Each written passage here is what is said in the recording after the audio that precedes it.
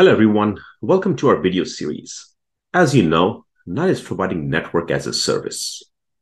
In order to have an always-on service, we have taken a different approach to monitoring. This is the outside-in approach using our physical and virtual sensors that are deployed across the Nile network.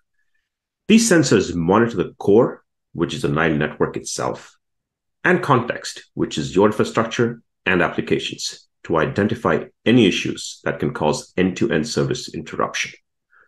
When you log in the Nile portal, one of the key questions we're trying to answer is network the issue or not? The Nile tile here reflects the overall health of the network. Our physical sensors are monitoring the network every single minute to provide this information. Similarly, our virtual sensors are monitoring your infrastructure to provide you visibility into any issues with your DHCP, DNS, radius, or internet.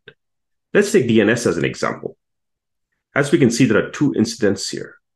Clicking on these two incidents highlights the buildings that are impacted. In our case, we just have one building, the main building. Clicking on it gives us a deeper view on what were the issues. As you can see here, both our DNS servers have an issue. Once we click on the DNS server, we get to know what happened and when it happened. In this example, we know the DNS server went down for the last 3 minutes.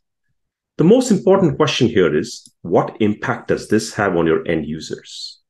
That can be answered by the devices tile.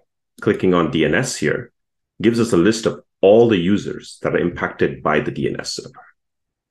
Very similarly, we can monitor the radius server and DHCP server and show you what impact these services have on end users when they are not working as expected.